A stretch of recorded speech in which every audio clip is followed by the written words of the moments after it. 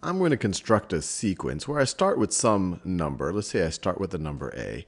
And then each successive term of the sequence, I'm going to multiply to get each successive term of the sequence, I'm going to multiply the previous term by some fixed non-zero number. And I'm going to call that r. So the next term is going to be a times r. And then the term after that, I'm going to multiply this thing times r. So it's going to be a. If you multiply AR times R, that's going to be AR squared. And then if you were to multiply this term times R, you would get A times R to the third power. And you could keep going on and on and on and on. And this type of sequence, or this type of progression, is called a geometric sequence or progression. Geometric sequence. You start with some first value. Let me circle that in a different color since I already used the green. So you start with some first value, and then to get each successive term, you multiply by this fixed number. And in this case, this fixed number is r. And so we call r our common ratio. Our common ratio. Why is it called a common ratio? Well, take any two successive terms. Take this term and divide this term by this term right over here. AR to the third divided by AR squared.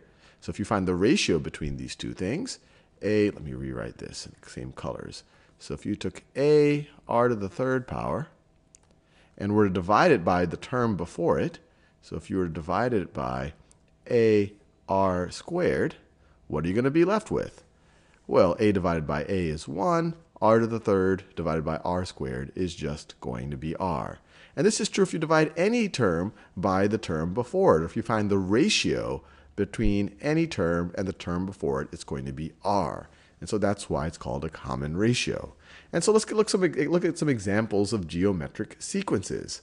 So if I start with the number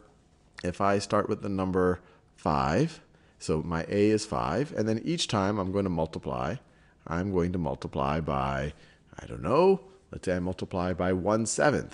So then the next term is going to be 5 over 7. 5 over 7. What's the next term going to be? Well, I'm going to multiply this thing times 1/7. So that's going to be 5/7 times 1/7 is 5/49. So it's going to be 5 over 7 squared, or 49. If I were to multiply this times 1/7, what am I going to get? And I'll just change the notation. I'll just get 5 times, I don't actually know in my head what 7 to the third power is. I guess I could calculate it. 280 plus 63. Let's see, so that would be, 7 times 40 is 280. 7 times 9 is 63. So you're going to get to 343, I believe. Let me see, did I do that right? 7 times 280 plus 63 is 343, and you can just keep going. So this right over here is an example of a geometric sequence. Started with some first value, and each successive value I multiplied by 1/7. 1/7 is the common ratio here. Let me give you another one. Let's say I have this. So let's say I have 3, and then let's say I have 6, and let's say I have 12, then I have 24, then I have 48. Is this a geometric series? And if it is, what is the common ratio here? Well, you could figure out the common ratio by just taking any two successive terms and dividing. Well, first you could try it with two terms. So 12 divided by 6 is 2. So we have to multiply by 2. To go from 12 to 24, you multiplied by 2. To go from 24 to 48, you have to multiply by 2. To go from 3 to 6, we have to multiply by 2. So you had a fixed common ratio. For any of these terms, we multiplied by 2 and then say multiplied by 3, and so we didn't multiply by the same thing, then it wouldn't be a geometric sequence anymore. So this clearly is a geometric sequence. I forgot to mention that.